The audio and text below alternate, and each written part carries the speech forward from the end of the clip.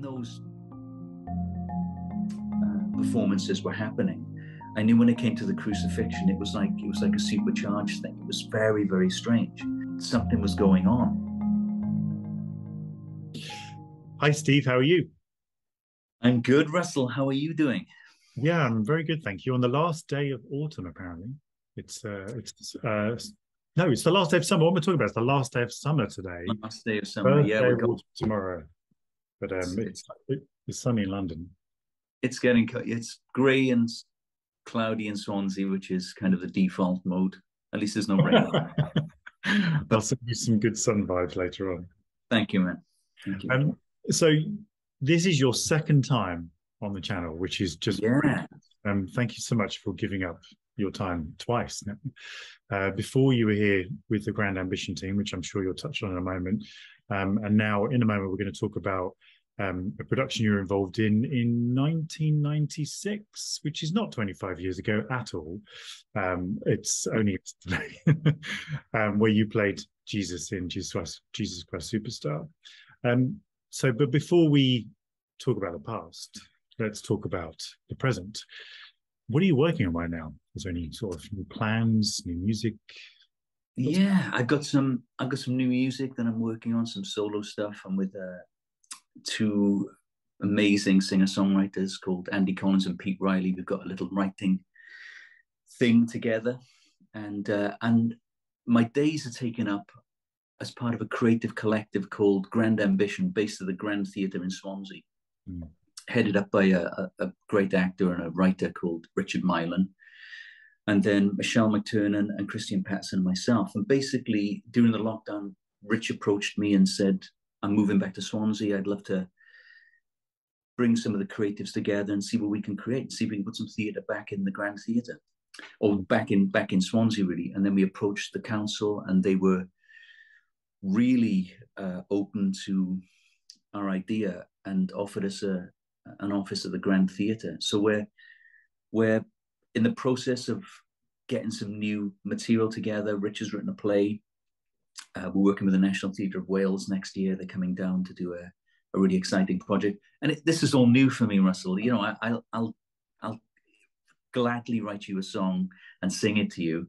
But this whole world of negotiating things that I never thought I would, you know, things to do with governance and best practice and all of these new terms that my very, full brain is having trouble to contain.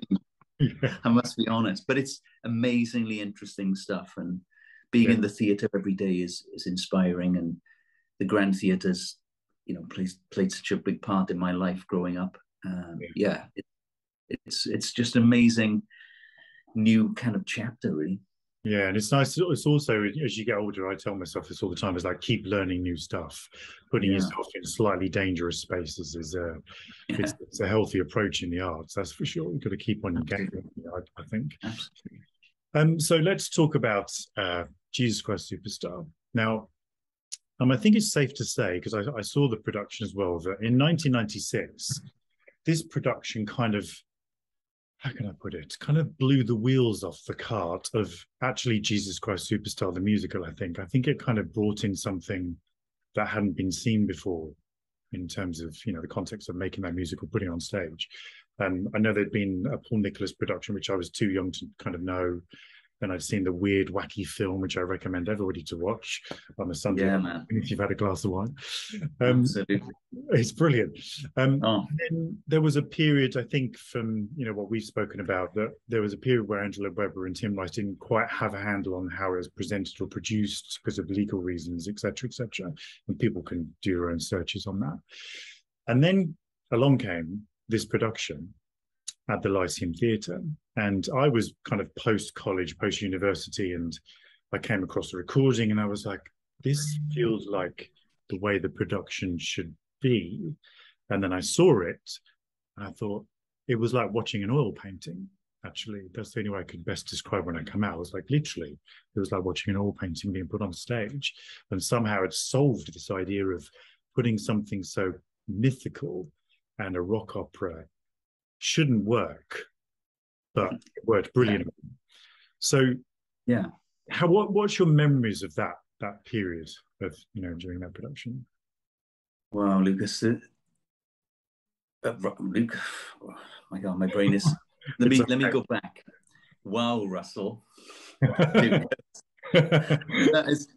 it's a big question, man. Listen, I was 25. I hadn't gone to college like yourself, or in fact every other actor in the show. I'd um, I come from a rock and roll background. I come from bands, and used to cover Deep Purple songs. And Ian Gillan was the original singer on the concept album of Superstar. So I knew I had it in my voice, right? I knew I could sing the high notes and do the screamy, histrionic stuff. I previously got into a touring production of Les Mis, basically to impress a girlfriend at the time. And that wasn't for me. So an actor called Jonathan Greatorex from that production of Les Mis, a few years down the line, had called me and said, they're auditioning for, or they're looking for a Jesus in Superstar. Can you still sing that Gethsemane song? And it was interesting because my brother had called me that morning and said, I just seen Angelo Weber on the telly and he was looking for Jesus. Why didn't you go for it? So I love those synchronicities. And my whole life has basically been me watching out the synchronicities. Anyway, a very long story short, Jonathan Greatorex called me and said, come to my house and just sing Gethsemane, a cappella for me. So I went to his place. He was living in Guildford at the time. I sang it for him, and he had a little tear in his eye, and he was like, okay, this is good. So he called David Grinrod, who was the casting director for Superstar and is still a casting director in the West End, lovely man, and said, if you see Steve, you're going to cast him, which was big talk because I'd done nothing really. I covered Marius in Les Mis a few years before, and was back writing songs for my band and trying to get a record deal. So next thing, I was in a room with David Grinrod and singing Gethsemane, and he started to cry. And that began my over a year long 14 audition or so process, which was a whole it felt like going to college in itself. Gale Edwards, the brilliant director of our version of Superstar, every time I go for an audition, in fact, she told me later when I got the part, she said, when you walked in, because I like wearing white shirts, and at the time I had long hair and looked like the Western archetypal Jesus, right? So she said, when I walked in the door, she said to the person next to her, I hope this kid can sing. And then I sparked up the high notes, and she was like, okay. So then she felt that she could, I was totally unknown, untrained. I was just this kind of rough kind of diamond that walked in the door like some sort of weird flipping cowboy, and then started singing this song that she liked, and it kind of fitted. They wanted a relatively unknown cast to relaunch this version. So every time I went to an audition, she'd give me a bunch of stuff to go away and look at and think about and learn. And I've got half a brain, so I took it all on board and went and researched and read everything I could, listened to every production, and basically went back and stole it. It was pre-internet this, so I'd be calling friends who were in theatre who had video recordings of Michael Crawford. Was a big I saw Michael Crawford on a Royal Variety performance, and it inspired me so much because he didn't have the kind of histrionic stuff, but he had this kind of stillness and this beauty. So I basically stole from him, from Ted Neely, and from Ian Gillan, and just kind of kept going back to the auditions and doing what Gale said, and as it went along, I thought, God, I'm getting closer to this. And they bring in people. There were some pop stars they were bringing in, and I remember there were stuff in the paper at the time. Mm. Tony Hadley was up for it. In fact, he was at one of the auditions, the singer with Spandau Ballet, and I think Marty Pellow was up for it. And, you know, all these kind of big names and were great singers. And it kept getting closer and closer and closer. And one of the auditions, we had to do this movement thing, and I've got 3 left feet. I just can't move. In fact, when I got the gig, Gale sent me to Pineapple to learn how to dance, which is a whole other story I'll talk about after, which was terrifying. The whole process, actually, Russell, was terrifying. It was terrifying. Yeah, fair enough. But the naivety of youth as well was a massive bonus. Because I had nothing to lose, I had everything to gain from this experience. Mm. And as it got closer and closer and closer, I was thinking, geez, I could pull this off. Mm. So I was gaining in confidence and going back and giving Gale what she wanted. And then they brought in Mike Dixon, the brilliant, he was supervising the show. And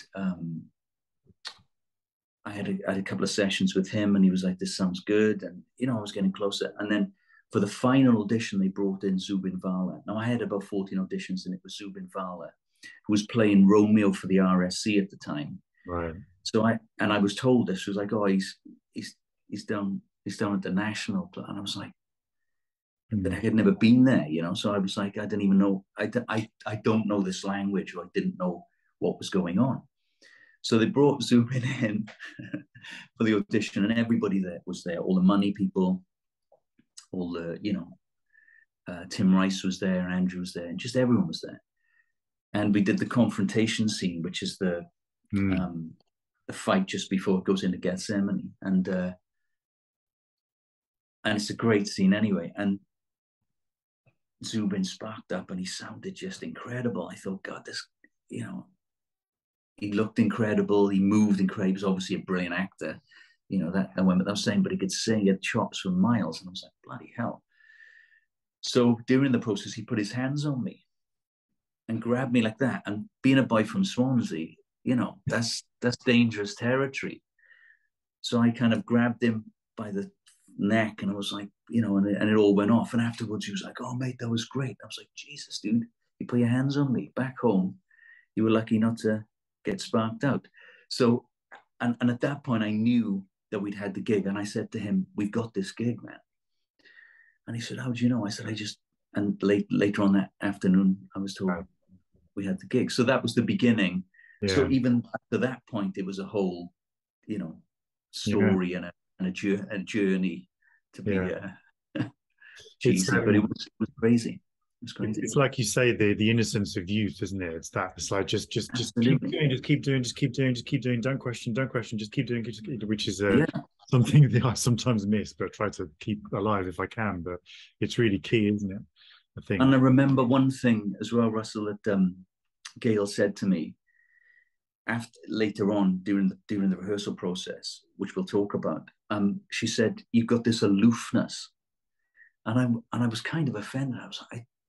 So I went away and I looked what aloof meant, and I kind of knew what it meant, but I looked it up and I was like, and I think that aloofness came from the kind of terror that I was daily under, because we had some serious players. We had Nick Holder, who'd done tons of stuff, and David Burt, who he'd been in the original Les Mis, and we had some real cats there. And Zubin was at the RSC, and what was interesting as well was one of the people at Webber's office, when I got the gig, she said, "Hey, do you want to come and see Zubin play?" And I was like, "Yeah, I bet I had, right? See what I'm up against here." And 10 minutes into Romeo and Juliet, I had a mini nervous breakdown. I thought, I didn't even know what he was. I couldn't even understand what the guy was doing. It was so good. I was like, I'm in big trouble. So after the show, I went backstage and he said, "What do you think, mate?" I was like, "Oh God, dude, that was absolutely staggering." And now I'm terrified. He was like, "Oh, I'll be all right. I'll be all right. You'll be all right." So I said, "You're going to have to help me, and fair play." And this, one of the biggest lessons I took from it all. When I was away, we met a few times before the rehearsal, and we talked through some stuff, and he gave me loads of help, man. He gave me loads of help. Yeah. And I've not met a nicer, more talented dude who was only about the work, the art of it, and doing the stuff. Yeah. Because I ended up winning an award for best newcomer for. I used to say it was the best Jesus lookalike in London, but I won this award, and when I went back, it was like a lunchtime thing, and I'd gone back to the theatre carrying this award, and the first person I met at the door was Zubin, and he was genuinely like, "You deserve it, dude. You've worked so hard." And I was like, "Wow." I was like, it was it was very, very humbling. Yeah. So yeah, so it was a huge learning time. Yeah. So for many yeah, on many levels, you know. I'm surprised. If we get time on the interview, I'll tell you my Zubin Vala story. Oh, please. So talking about the actor, you know, in you now, I can't even imagine the pressure that was on you to play this role inside that production, and you're crucified every single night. And that production is, you know, which was beautiful, directed by Gale Edwards. It was, I think, the designer was Jonathan Napier, wasn't it? I think John Napier was. And right. It, you know, how do you handle that? Because that was a whirlwind of stuff. Never mind the show, the part, the crucifixion, but then you've also got the press, the publicity, looking after your voice. How the hell did you manage all that? It was tough, man. Looking back again, naivety was a huge bonus and helped immensely, because I just went with it. Jonathan, who then became my agent, an ex-actor, you know, we just laughed the whole way through, because it was, you know, I was getting up to go on This Morning and do all these TV shows, and luckily, touch wood, my voice was in great shape, and it just happened to be a voice that was quite durable, and I didn't drink for a year, didn't smoke for a year. I took it very, very seriously, you know, because you have to be. When you're doing, it was 8 shows a week, there was no kind of alternate. So I kept in good shape, kept fit. The show itself, you know, was grueling physically, but kept myself in good shape, drank tons of water, you know, all the good stuff, warmed up, warmed down, all the kind of, and Mary Hammond, I was sent to see Mary Hammond, the great kind of legendary West End vocal coach. And we worked through some stuff, and because I'd never had singing lessons up to that point, it was all very natural. So she made sure I was doing things right, and I did. And you know, I'm a bit on the spectrum like that. I'll really take care of myself. So that was that. All the other stuff, man, I was just winging it. So back then there was no. Later on, when I got signed to Sony Records, we had a person come in to do media training. Back then, it wasn't. And when I've looked back at some of the interviews, because prior to this interview today, I went back and listened to some stuff and re-listened to the album last night, which was glorious. Because I think I probably listened to it twice since, but it was glorious to listen to it. And I watched some interviews on TV. Oh my God, it was utter. And I get why Gale said I was aloof. I was like this kind of stoner dude. Not that I smoke at all, but I was like this stoner dude from Wales who just kind of happened into this gig, which was kind of half true. You know, I kind of happened into it, but there was no media training. I was just sent on TV, and you know, it's crazy looking back. It would never happen now. I don't think somebody, you know, who'd had no training in theatre, unless I'd gone on some sort of reality TV show, and this was pre-reality TV show, by the way, I don't think it would happen these days in this way. They certainly wouldn't allow somebody on TV without any kind of media training. But it was all just, I winged a lot, man. Or Johnny and myself winged a lot. And Simon Lee, the amazing conductor, who was our conductor, Mike Dixon supervised it, but Simon was the conductor of the show. We would get up at, you know, stupid o'clock and go and do some TV shows. I think we did like 30 in the end or so, promo things. So we just had a great laugh. So it was just very organic and it was a very simple thing, you know. Did and then when you were actually in the production, again talking about the crucifixion thing, and I remember they didn't hold back. They didn't hold back No. from what we were watching. How did you contain yourself during the 2.5 hours, etc.? You know, is there a kind of like a meditative state you have to get into to handle something like that role? Did it affect you when it come off? You know, how was the actual, you know, micromanagement of just you by yourself? Did you see spot any changes now, 25 years later, or Yeah, loads. I'll get into that in a sec. I just have to say how great Gale Edwards was as a director for me personally. Absolutely incredible with me, you know, because I'd done nothing before, and she was very gentle and just kind of molded me into what she wanted, really. So, and what I did, and I found these last night as well when I was doing a little bit of research for this chat, was I had one of those old kind of recorders, and I recorded everything she said. I recorded, and I got like 50 tapes that I still have of all of the process. Wow. And I used to go back and listen to it. And over the years, I've gone back and listened to it a few times, because she came up with some incredible philosophical, deep stuff, man. That was, you know, of course, related to the show, but had you know, resonance in a much wider context. So huge respect to her and for all the help, and because, you know, I was literally, this guy literally walked off the street. But to answer your question, I think looking back now,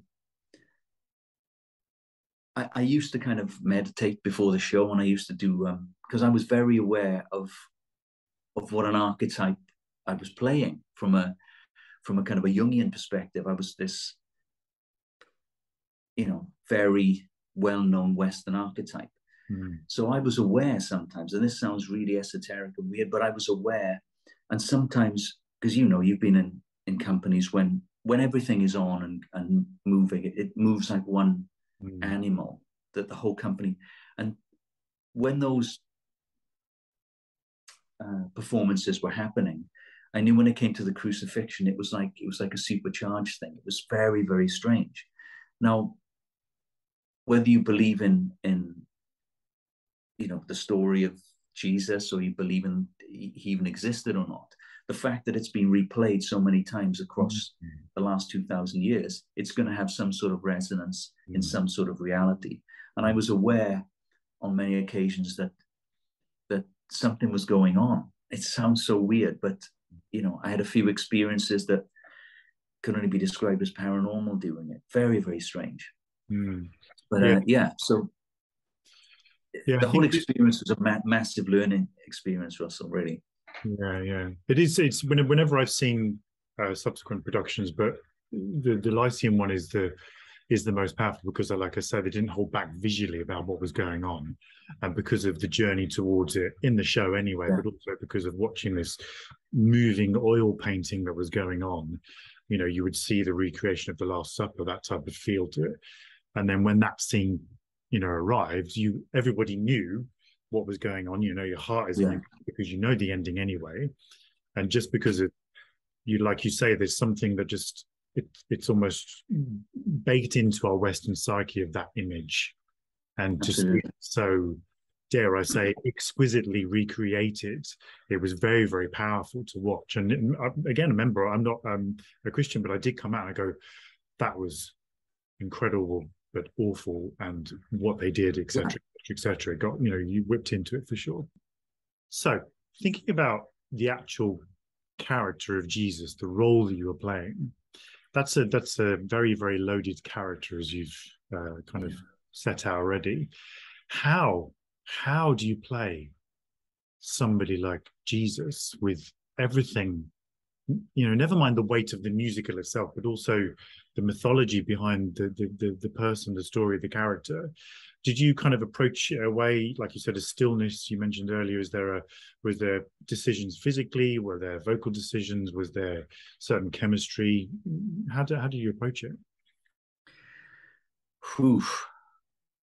It was tough, man. And again, not coming from an acting background in a room full of incredible actors, I had to tread very carefully. Again, Zubin was incredible, helping. During the rehearsal process, we investigated a load of things in the rehearsal room. We talked about a lot of stuff. There were some Christians within the cast that all helped and put it into kind of scripture context. And I read a ton of books, everything from, obviously the Bible to books on Jesus, books that said Jesus didn't exist. I tried to look at all sorts of different angles, watched everything I could. Zeffirelli's film series about Jesus. We watched everything. The Last Temptation of Christ had been out by then, so I remember watching that. So everything was informing what I was going to try and do. And you're right, it was unbelievably difficult, but what we tried to make it as human as possible. And I was led by Gale, obviously. She helped me immensely, as I said before. And it was then about looking at Jesus and Judas as friends, as intellectual sparring partners, to try and the love triangle between Judas, Mary, and Jesus. We really played. I remember talking about that a lot and playing up that love and the real love between the three of them. We remember putting that in. We took it as from the point that Jesus and Judas were pawns in God's game, and he had a bigger plan, and take this cup away from me in Gethsemane was kind of our road into that part of thinking and exploration. We were, God's got a higher purpose. We're pawns in a game. We just have to play out what Jesus, I played that Jesus knew what was coming, and the turning point in the all right, I'll die part of Gethsemane was that. It was that all the way up until that point, it was like fighting. It was FU. Literally, we played, Gale and I, with Gale directing me to play it as if I was talking to my father, like, I'm not going to do it. And then there was a moment of realization. So we put that in. And I think we got it. I think there's a version of Gethsemane online from the Ahoy Arena in Rotterdam back in 2004 or 5 or something. And looking back years later, I was 25 when I played the part, really, which was insane. And I'm double that age now, and life has come and gone. I've lost parents, I've lost loved ones, lost friends. My kids have been born. There's been a lot of life that's come after, But I remember one thing, and I never shared this, actually. My mother, I can't. Don't worry. It's cool. It's But that was my way into, because every night I had to keep it real, right? And I had to find, and I made the mistake of crying once, right? And I was like, and people were like, oh, that was great, you did that. So I felt the pressure then myself. Yeah. But of course, I just let it be what it was. And there was a moment in Gethsemane when I needed, and because I've had no training in acting, I just had to find my own touchstones to go to try and get to the emotional place. Because having been in a long run, 30 weeks in, you're just thinking about having what's for tea when you get home that night. And I'm playing the part that I was playing. I thought I'm going to cheat myself and cheat everybody who's watching this if I'm not really in this game. So I found a couple of touchstones, and one was something my mother said. Yeah, that's good. Yeah, it's an interesting thing to get through, isn't it? When you do a long running show, you've got to think about how do I survive this? And those are the tricks, isn't it? It is when, like you say, when you do a really, really long run, you've got to pay it out every single time you perform, which is massive. Yeah. It's really fascinating. I want to mention Joanna Ample in this because man, Joanna Ample played Mary Magdalene, didn't she? And I saw her do Miss Saigon so many times. I never saw Leia Salonga do it. I saw Joanna, and she was incredible. And that love triangle thing you just cited, it's so fascinating you brought that up, because now, as somebody who makes original theatre and has done a lot of directing since that time, I go, oh yeah, yes, I got that now. And it's not really necessarily asserted in the show, but No, it's like a right decision. You're like, yes, it is. There is something there about this kind of like free dynamic thing. yeah. Actually the core of the show.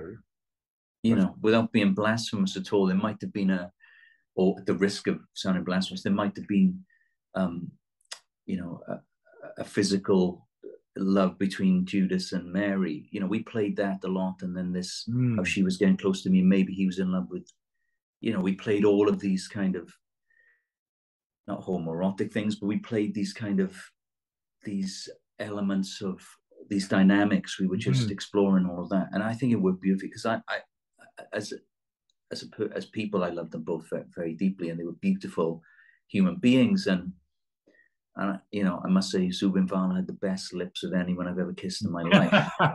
They were so beautiful and luscious, and geez, what a kiss! Apart from Anna Jane Casey, was the best kiss I've ever had on stage. Oh, really? Yeah, I'll tell you my Zubin Varla story really quickly now while we're talking about Zubin. I saw Zubin years later, I think, in Roberto Zucco in Stratford. He was in that play. And then in 2019, there was a theatre here that opened up called the Boulevard Theatre in Soho. And I went to see a new musical, and it was very dark, very ghost-like. And I was sat there, I was watching, I was like, I know that voice. Why do I know that voice? And because it was Zubin, obviously, he was in disguise. I was like, that's Zubin Varla. I know that's him because of his voice, but I can't recognize him because of his costume and stuff. You know, he's got one of those voices where, you know, if you stand still too long, it's probably going to eat you alive. And he was so brilliant, so brilliant to see him performing in musical theatre again. And the fact that I couldn't see it was him, I could hear it was him. That is so great. He's such a beast, man. I tell you, you know, and he's multi-talented. He's an amazing, he's like concert trained pianist as well. His musicality is off the scale. He's just a freak of nature. But and he was such a kind of a method. He'd throw himself down the stairs every night. I'm like, dude, you're gonna hurt yourself for this. All right, man. Let's just go and have some fun. But he needed to get in that place. But his performance, everybody, listen, the band was crack. We had the best players in the world in our band, you know. Brazilian guitar. We had Ralph on drums and Pete on piano, and, you know, Steve Pierce on bass. We had killers. It was a killer's row. It was a killer's row of people in the cast, in the band. You know, it was one of those, what a lucky, you know, what a lucky thing to do. And what an introduction into that world, man. It was just crazy. It's like a cultural lightning clap, you know. It's just something that happened. I remember feeling it, just thinking, this is something. We knew it was something before it was actually even on the Lyceum. For some reason, it just everything aligned. I think culturally for that moment, it was very interesting.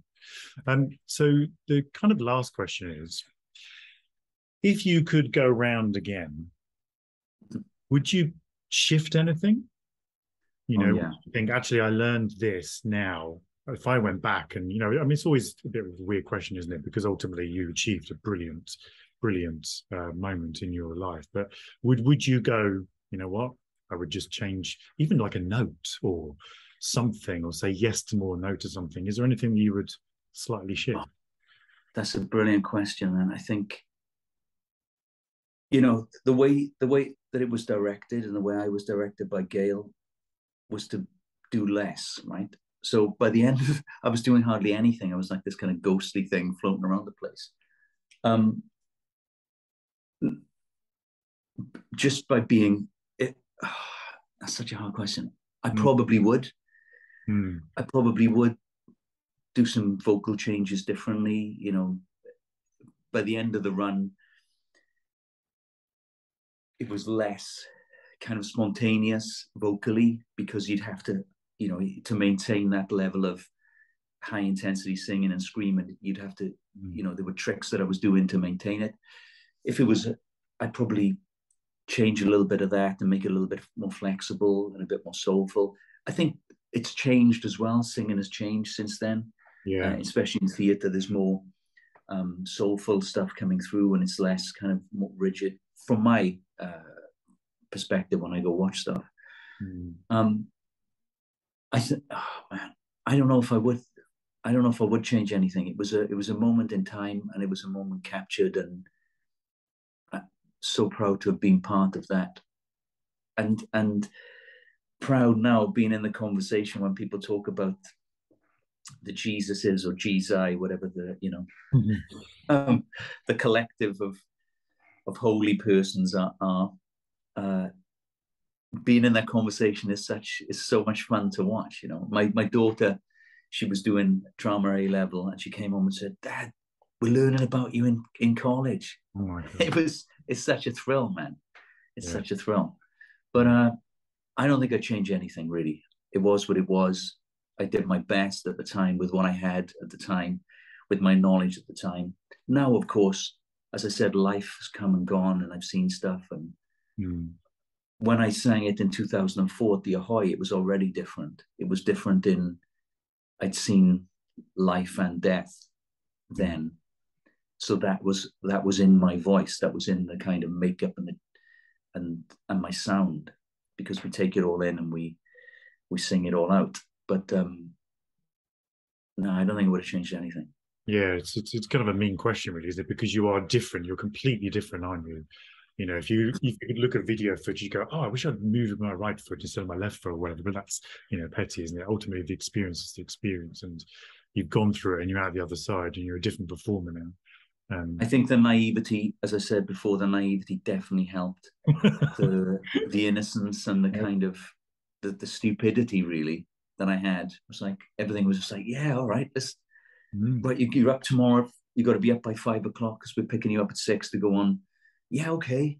All of that. Just let's do it. You're performing at night. Yeah, all right. Yeah. Well, you was one. Oh, very quick story. They had me at, was it the Sidmouth Festival, Andrews Festival he has every year. Okay. So they were, because during the auditions for Superstar, they were, Andrew and Jim Steinman was writing Whistle Down the Wind, or were writing Whistle Down the Wind. And at one of the auditions at Abbey Road Studios, Jim Steinman was there, and I'm a huge Meatloaf fan, and as a songwriter, he's one of the best ever to have done it. I absolutely love his stuff, and it was a massive thrill to meet him. And during my audition with Superstar, Webber was on the piano playing like Les Dawson, as if he had boxing gloves on. He was just hammering away at this piano in Studio 3 at Abbey Road. I was doing Gethsemane, and I almost fainted because it was just such a weird. I was hitting the high notes, and I almost fainted. And then Jim said, "Oh, Andrew, should we get him to sing so and so?" So they were teaching me this song from Whistle Down the Wind, which became, I think, A Kiss Is a Terrible Thing to Waste. Right. So I ended up then going to and demoing all of the songs for Whistle Down the Wind. They wanted me to go and play in Whistle Down the Wind. I had a deal at Sony Records and turned it down and went and did my own thing at that point. But so I'd gone and done Sidmouth. They said, "Oh, would you come and do Sidmouth?" And I was like, "Yeah, no problem. Of course. When do you want me to go?" "Well, it's Saturday morning. You'll take, we'll do it at. You'll be the first on." Hugh Takano was there. It was Stephen Gately, love him, from Boyzone, a couple of other people, and you're going to sing this, whatever the song was. And it was like a 10-verse song that Meatloaf sang. I can't even remember what it was, and it was ridiculous. And all the words, my wife was teaching me all the words. It was crazy. So I said, "Yeah, I'll do it. I said, although I'm going, and they made me come back to do the 2 shows, through the matinee and they said, I said, "Yeah, no sweat." I said, "As long as I get fed," because by that time, another point about how to maintain the performance, I had to eat certain things at certain times. And over the weeks, I wouldn't eat a certain thing because during the leper scene, for example, I'd have acid reflux, and then, so I said, I'm going to need this, food before, no problem. So when I got there, I went down after the show on Friday night, and they put me up in some travel lodge. It was glamorous. And then I went to Sidmouth, I went to Andrew's kind of pile in the country. If nobody's ever seen it, it's just amazing. He's got a church in the garden. It's a working theatre. It's beautiful. And gone in, did it, and I said, right, at like 12 o'clock, I'm going to have to be ready with. And they were like, yeah, we'll have your food ready. Bear in mind, they had chefs there and everyone was staying on, and they were going to have this 8-course gorgeous meal with all Andrew's wine cellar. And I was gutted, but I had to go back to work. And do you know what they gave me to eat? A ham sandwich, a banana, and a packet of crisps. It's the only time I've ever kind of kicked off. Yeah. When I got back to theatre, it was like, good God, man, I got to do, and because I knew I had 2 marathons to run then before. It was crazy. Yeah, that's mad, isn't it? Bit of a bonus question. Have you ever been tempted to go back and do some musical theatre? I have. My friend Fred Johansson from the cast ended up being in Sunset Boulevard, and it was the only time since I've not been doing theatre and been doing my own stuff that I thought, oh, do you know what? I quite fancy that. I really quite fancy that. And I'm never going to say never. I was asked to go a few years ago. I went out and met Ted Neely from the film because there was a production going around Europe that Ted was doing, and they wanted me to be an alternate to Ted. And I went to see it. It was fantastic. Ted is like 70 odd and still was hitting the notes. It was incredible. And meeting him was a joy. And he was so sweet. And I thought about that long and hard, but I was like, you know what? I'm just going to leave that there. So, yes, I have been tempted, and maybe I'll be tempted again. Yeah, that'd be really great. It's the thing, though, isn't it? If you take on a contract for a musical, it's big. It takes over your life, doesn't it? It really is a massive commitment. Yeah. I'm talking to some agents in London again at the moment, and we've been having a little flirt and a dance for a while. So maybe, listen, who knows? Yeah. And being back in the theatre every day, and Rich and Michelle and Christian are like, yeah, we want to see you do some straight stuff. And I'm like, oh my God. So I've got the fear again, and that imposter syndrome is looming large. And I'm going, why not? So I'm trying to invoke my, 25-year-old naivety, bravado, nonsense, and go, yeah, why not? It worked last time. Let's see what happens. Yeah, why not? Just say yes to everything. That's what I do. Well, yeah. Cool. Thank you so much, Steve. This has been thanks, Russell, man. For giving us an insight into how everything went from your point of view. It was really exciting. Thank you, man. You came back on. I'll put all the links to all of your music, your website, your socials, the Swansea. Thank you so much. So everybody can click on and see more. All right. Thank you. Thank you, and well done for doing what you're doing as well, dude. It's fantastic. Cool. It's fantastic to watch. Thank you so much. Bye. Thanks, man.